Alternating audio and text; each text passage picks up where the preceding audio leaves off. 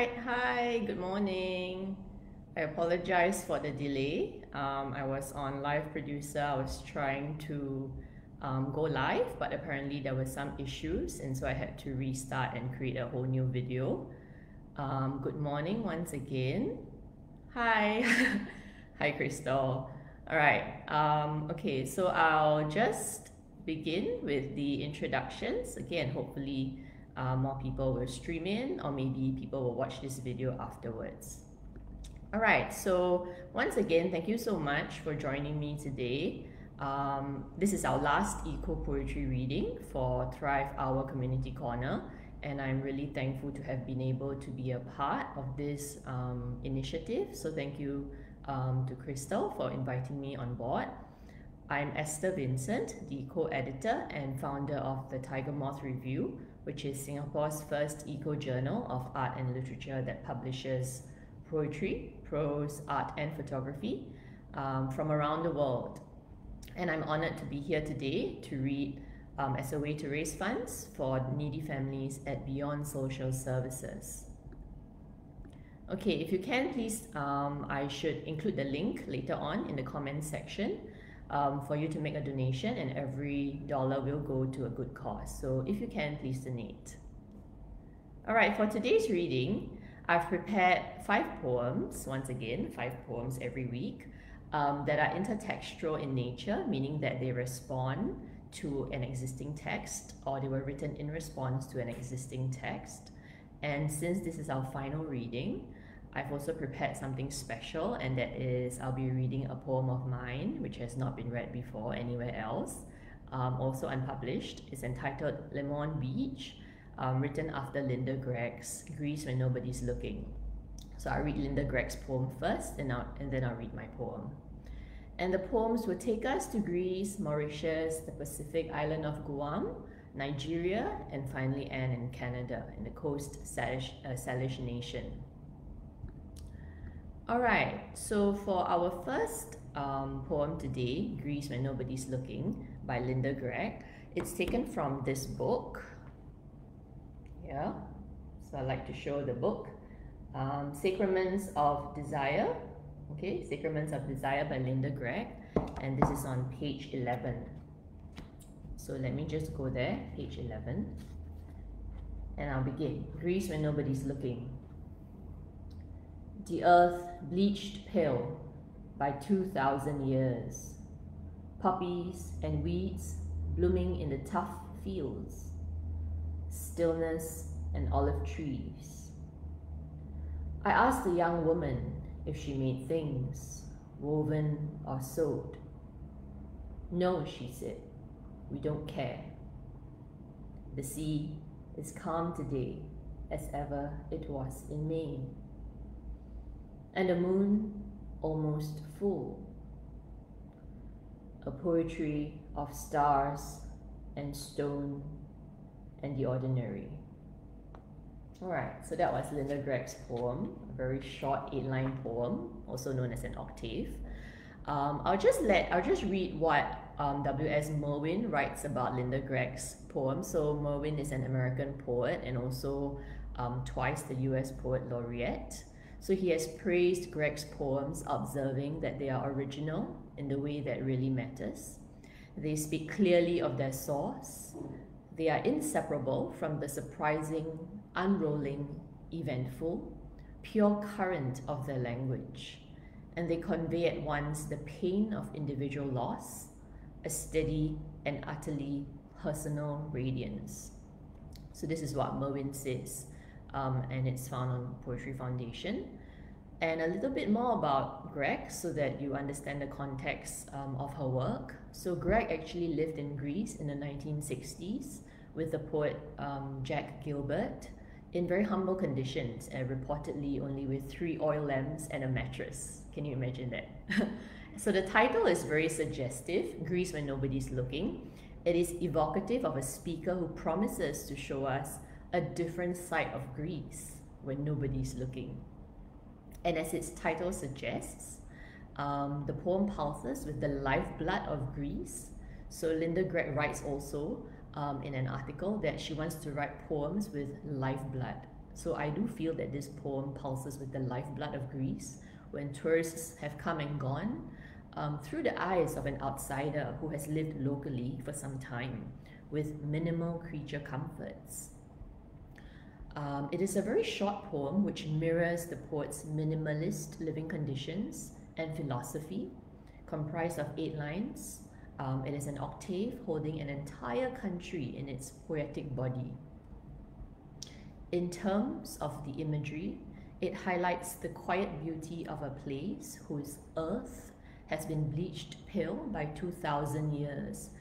And so when I read this line, when I read it again, what I think of is that the line juxtaposes the concept of time in terms of earth or ecological time as compared to human time, right? What is 2,000 years to a human being, and what is 2,000 years to the earth? To ask this question, right? What does it really mean? And what I love about this poem is the sparse and plain diction that says so much in so little, that gets to the heart of the matter, reflecting Gregg's use of language at its most elemental. And this, of course, is her craft, right? When it is stripped bare of embellishments and intellectualisms. So for instance, in the lines, poppies and weeds blooming in the tough fields. Very simple language, easy to understand, devoid of any metaphors even. And what this says is that the flowers and the weeds grow alongside one another in harsh conditions. And the line, and the moon almost full, you notice that the diction is unembellished, just very plain and simple, and yet evocative in conjuring the imagery of the moon. In this case, Greece is the main focal point in the poem, with the poet describing the landscape's earth, fields, trees, sea, and moon. And the speaker, if you notice, only enters the poem in the 4th line, interacting with a local woman, the dialogue debunking popular stereotypes associated with local culture and crafts when she says, "No, we don't care." And the poem evokes a sense of stillness, calm, and minimal human activity, with the poem centering the landscape, the natural landscape of Greece, to offer readers a poetry of stars and stone and the ordinary. And in fact, this is the only metaphor present in the poem. Yet, I find that Gregg has the ability to turn what she describes as the ordinary into something quite extraordinary, which is evident in her poem. All right. Okay, so in the comment section, thank you, Crystal. The link to donate has been included. So if you're watching this video now or later, please consider donating if you're able to. Thank you very much. All right, so if we go back to Linda Gregg's poem, Greece When Nobody's Looking, I actually love this poem so much that I thought I would try my hand at writing after her. So the next poem that I'll be reading is a poem of mine entitled Morne Beach. So it refers to a place in the southwest of Mauritius where I went for my honeymoon last year. And I write after Linda Gregg in terms of the form and the style as well. Unlike Linda Gregg, I did not get to spend years in Mauritius, so I was just there for over 2 weeks. And in fact, in Le Morne itself for maybe a week, around a week. So for me, it is actually through my writing and through reading my poems that I'm able to return, reimagine, and re-enter this moment, time and place, which is Le Morne Beach. Yeah, so I mentioned that I write after her form, her craft. And in terms of content, I try to, of course, place is quite different in this case, and the experience and the memories are also quite different. And maybe I won't say too much about it. I'll just read my poem and you'll be able to notice certain similarities. Okay, so Le Morne Beach. The night is a new kind of blackness that surprises. Infinite stars like crushed ice overhead. This is land birthed by fire and water millions of years ago. She asked, "Do you want to go and watch the Sega?" "Yes," he said, and they brought along the bottle. Music on the beach, a crew directing Sega dances by bonfire and spotlight. The sea crashing into the dazzling sky. A poetry of blue lagoons, bleached coral, and bonfires smoldering. Alright, so you'll notice certain similarities. That was Le Morne Beach, like the octave format, the use of two characters in the poem as well, and the final line that begins with a poetry of, and then blue lagoons, bleached coral, bonfire smoldering. So unlike Linda Gregg as well, she uses fewer words. I use more words here. The poem is set on Le Morne Beach. So, yes, I mentioned that I was there for my honeymoon last year. Historically, for those of you who might not be aware of this, Le Morne or Le Morne Brabant has a darker history, one of slavery, marronage, and resistance. And in fact, the mountain in Le Morne stands as a symbol for the slaves' fight for freedom between the 18th and 19th century. So that's it.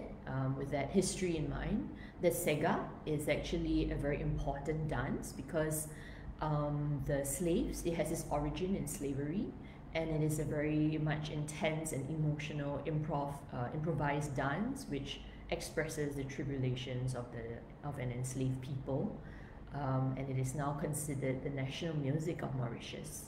So in this way, I have weaved some of the cultural history into the poem. Yeah, but that's it. My personal experience and memory of the place as an outsider, as a visitor on my honeymoon, of course, is very different from a local or even someone who was there in the 18th to the 19th century. So in effect, I was very much in awe of the place, in wonder of the beauty of the night, in its dark glory, and when I describe a new kind of blackness that surprises the speaker. And that's why I focus on the setting and the landscape rather than the history of the place. And in Singapore, I think those of us who have been to Singapore, who live in Singapore, or who are living in Singapore, will agree that the night sky is never fully dark because it is polluted by artificial lights. And I find that this actually tames the wildness of the night. And what I loved when I went to Mauritius, what I loved about Mauritius was that the night was so different from the day. It was so wild, it was so mysterious, it was so full of a different kind of character of its own. And so I could actually see the infinite stars, which I described here in the poem. They were visible to the human eye. And then I could actually imagine, you know, people who were living, who were seafaring people in the past, you know, how they would have navigated the seas with the stars. It's completely possible when the stars are visible to the human eye. And similar to Gregg's poem, there are two characters, a she and a he, and these are of course third-person speakers who wander onto the beach when the Sega music beckons to them. I chose to use the third-person pronouns to create greater distance between the reader and the speakers, to situate the reader as an observer of a scene in the poem, just as how as a human being in real life, I was an observer to a scene on the beach, hence the use of the third-person speakers.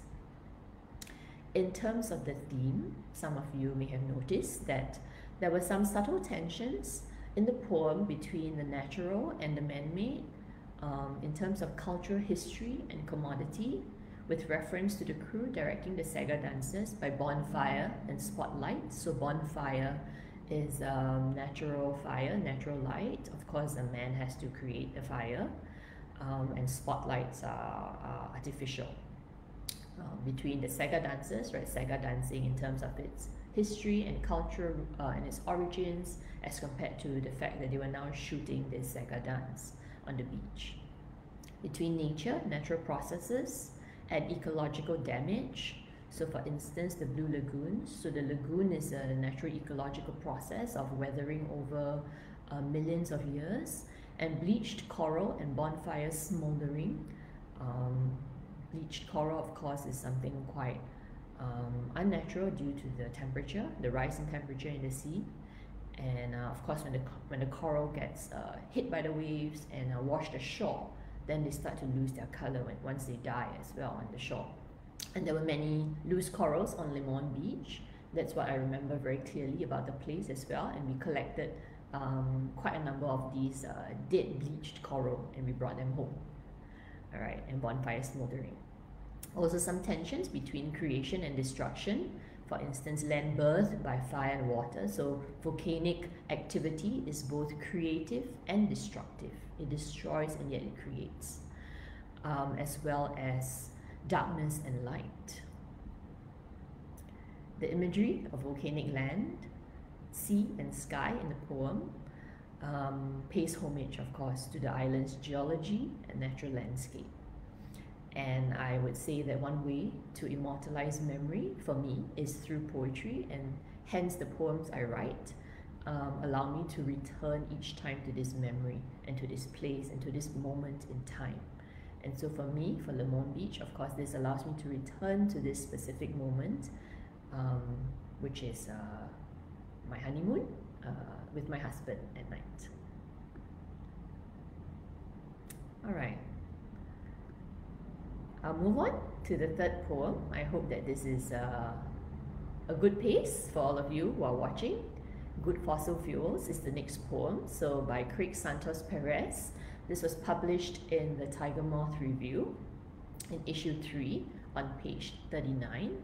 And Gregg is from, he's an academic editor and also a writer from the Pacific island of Guam. He's now based in Hawaii. He's teaching at the University of Hawaii. And this poem is intertextual in the sense that it is recycled from Maggie Smith's Good Bones. So I have the link to Maggie Smith's poem here, which I will include. Yeah, and so you can go and visit it. Yes, okay, if you're interested to read the original poem and to understand how he has recycled the poem. Okay, Good Fossil Fuels. Earth is ruined. Do I deny this to my children? Earth is ruined, and I've ruined it in 1,000 carbon-intensive ways. 1,000 carbon-intensive ways I'll share with my children.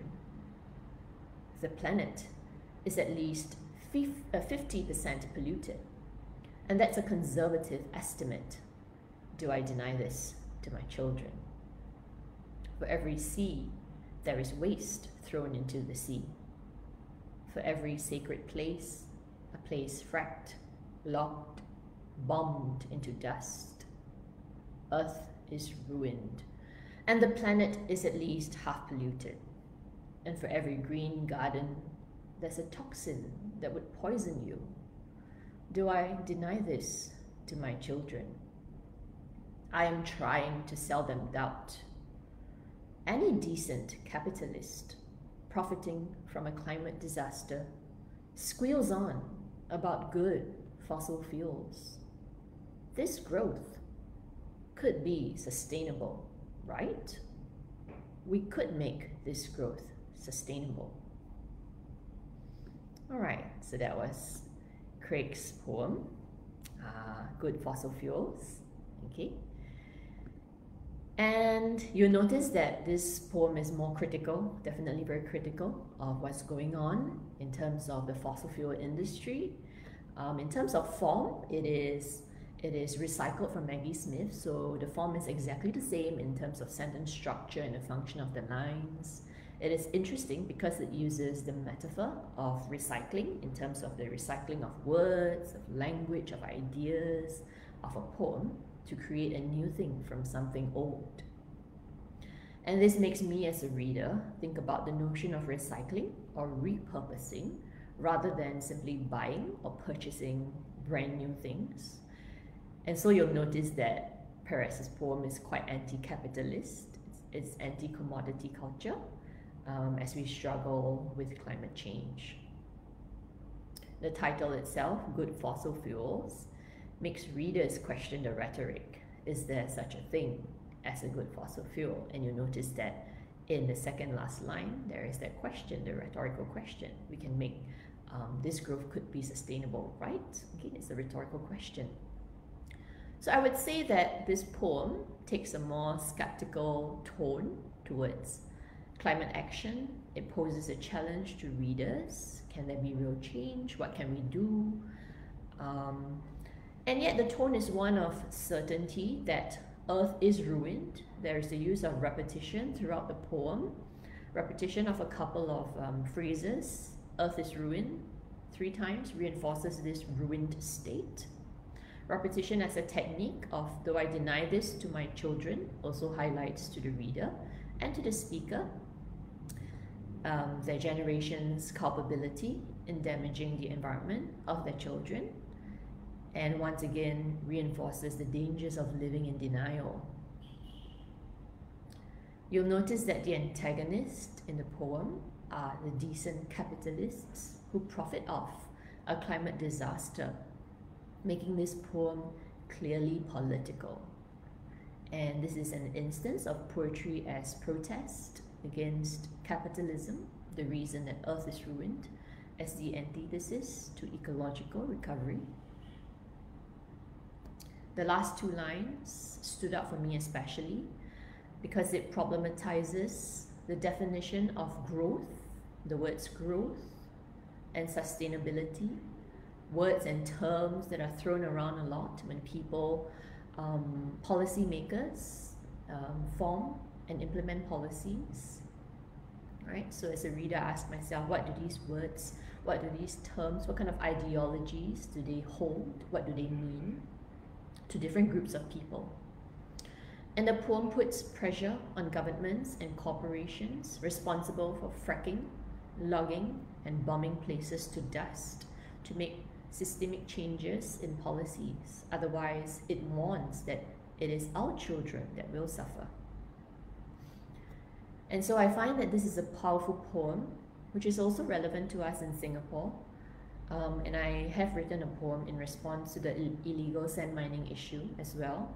If we think about the history of land reclamation and our government's culpability in illegal sand mining, the destruction of natural ecosystems, and the livelihoods of tribal communities of our neighboring countries where we acquire and continue to acquire sand from.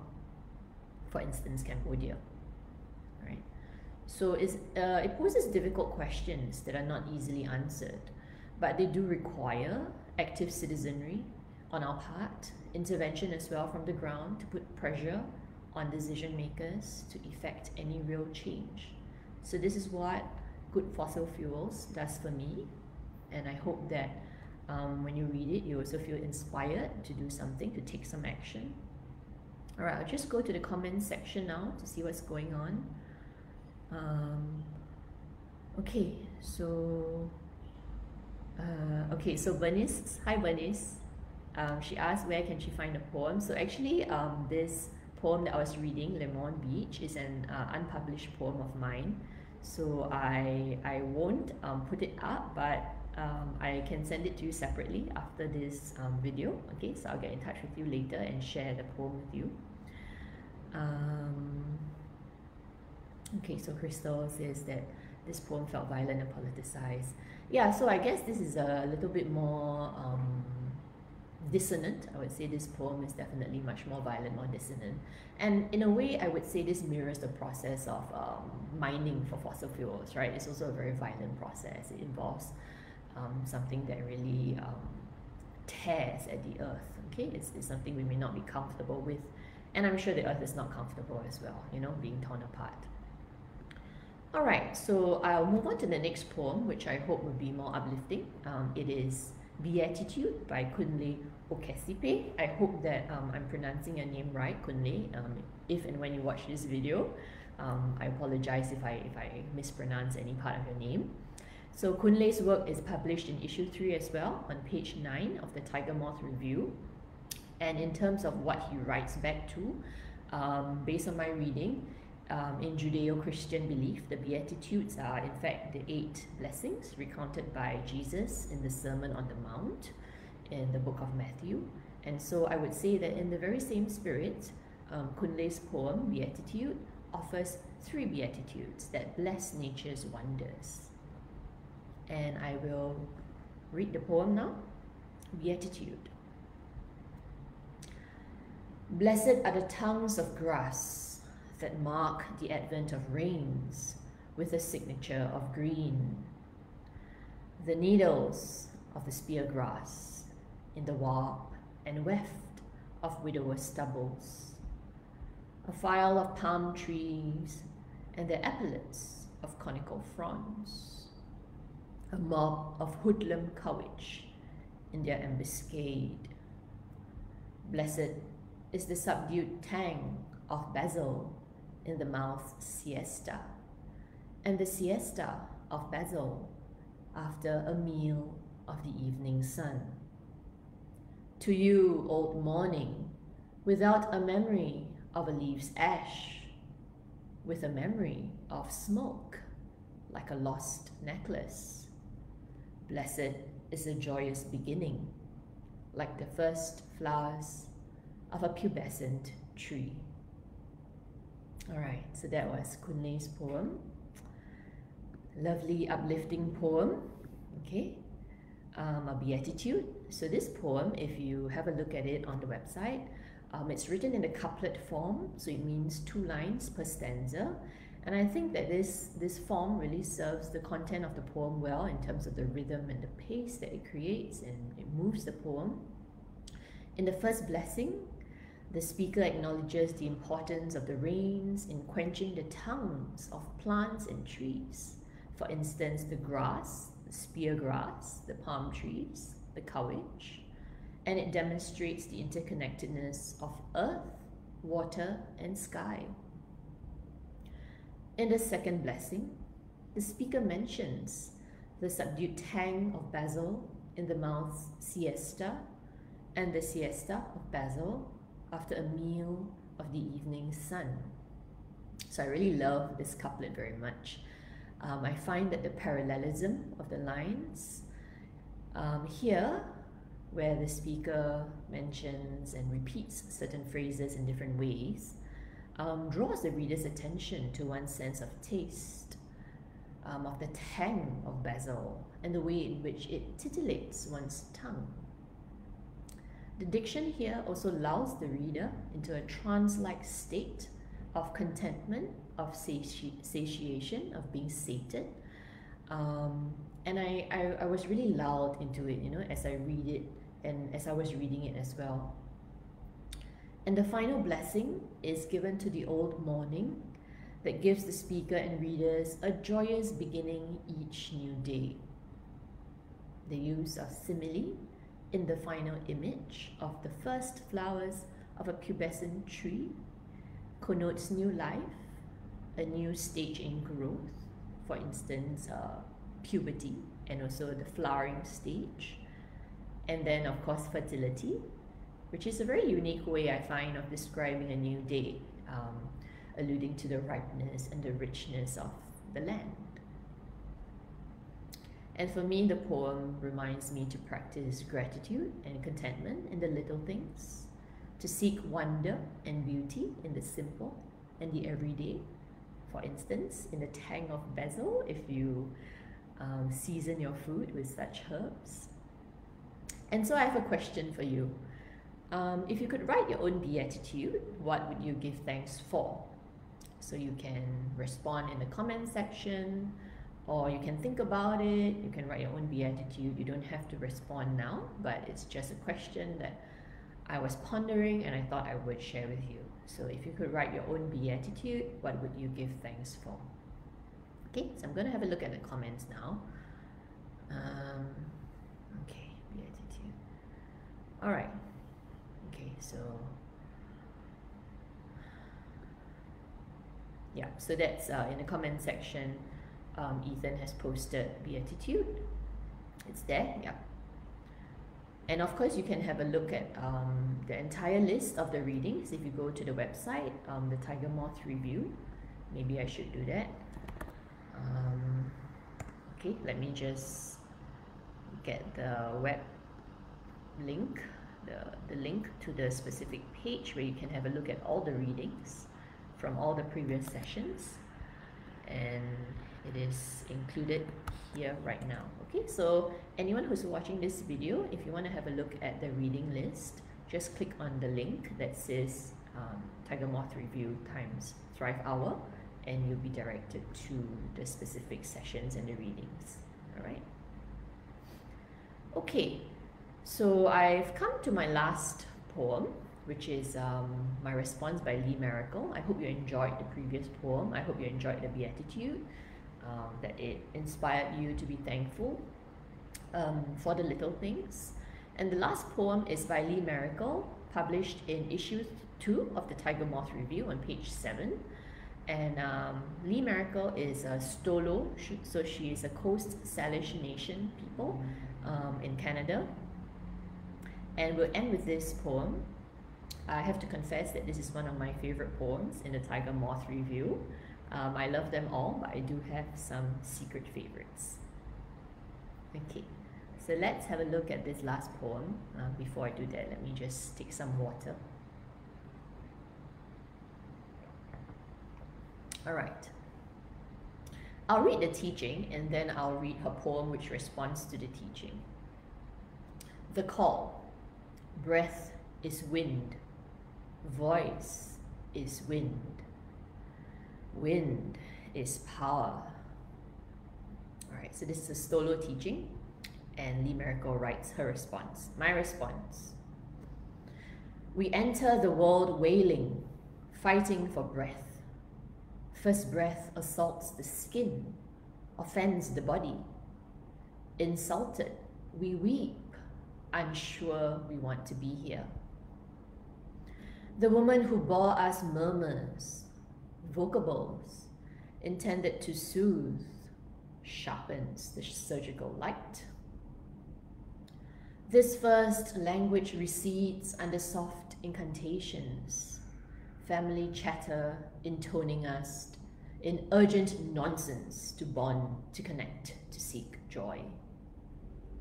These murmurs lighten the burden of being in this, our grand entry into the world of shadow, of light, at times too bright, in folds too dark, wandering without knowing, looking, not seeing. Breath sparks up courage to listen and sing back. Okay, so the above is a teaching that the Stolo people adhere to when they speak, and I'm thankful to Maracle for sharing her poem with us. All right, so I hope you enjoyed the reading of the poem. The poem, for me, listens and sings back to the Stolo teaching that governs the speaker and the poet's worldview. The emphasis on sound, you might have noticed as I was reading the poem, emphasis on sound reminds us of poetry's oratorical history as sound, as vocable, as incantation, as intonation, even as murmur.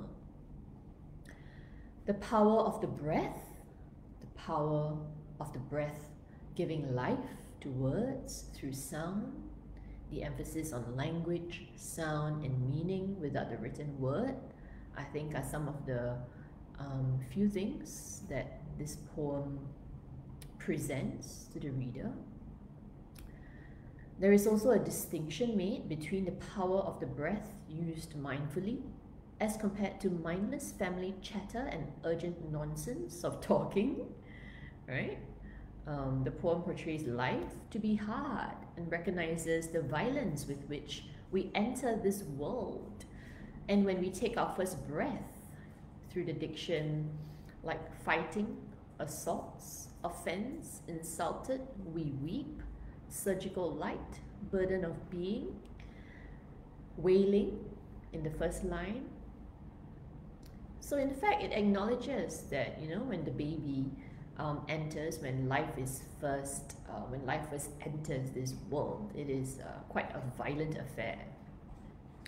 The poem also cautions against wondering without knowing, looking without seeing, and ends on a call for the speaker's own, that is, to embrace one's life purpose of entering the world of shadow, of light, as a transformative one, from wailing at birth in the opening line to embracing one's breath, one's life, one's power, to have the courage to listen and sing back to this life. And so, as I mentioned earlier, I think that this poem is in fact Lee Maracle's way of bringing this solo teaching to life, because it comes alive for the speaker through this poem when interpreted, when engaged with by Lee Maracle, when it is listened to, and when it is when there is some singing back done. Okay. Yeah. So yes, Crystal says, "Wow, goosebumps." Yes, when I was reading the call, especially, I had goosebumps as well, and that's why this is one of my favorite poems. Strong embodiment, judgment, still separate from love. Yeah. Okay, so I'm glad you enjoyed Lee Maracle's poem. I hope you enjoyed the rest of the poems as well. I know some were a little more jarring, and I think it's also quite necessary to have a good mix in terms of perspectives, points of view, and exposes us to emotions we may be uncomfortable with at times, but are equally quite important that we sit with. Okay, so I've come to the end of my eco poetry reading. This is also the end of this entire series for me. I thank you so much if you've been watching from the first reading. Thank you for watching. Thank you for your time, for taking the time to listen to the poems, to discuss, to think about them, to ruminate on them. I hope you enjoyed today's selection especially, and feel free to leave your comments as well if you're watching this later, and I'll definitely respond to you. Please also donate at the link which Crystal has kindly included in the comments section. All the money goes to needy families at Beyond Social Services, and every dollar will be important. I'll also do a shout out. If you write poetry, prose, art, or photography, and you engage with the themes of nature, culture, the environment, or ecology, please consider submitting your work to the Tiger Moth review. So we are accepting submissions for issue 5, which will be published in January next year. Please also do visit the website to read more work if you would like to. We have 4 issues out, the latest being issue 4 that was released in May this year. Yeah, I think that's about it. So thank you so much for watching. Whenever you watch, wherever you are, thank you for your time. Yes, so stay healthy and continue to stay safe and take care. All right, bye-bye. Oh yes, before I leave, okay, so Shuyin says thanks. All right, you are welcome, Shuyin. And actually, Shuyin's work is also featured in the Tiger Moth review. I believe it was issue 2 that her work was featured, and I read a poem that I paired with her work last week as well, Aoyong White Kid's Elegy for a Silent Stalker. Okay, so thank you so much everyone for watching this video. I'll see you soon. Bye-bye.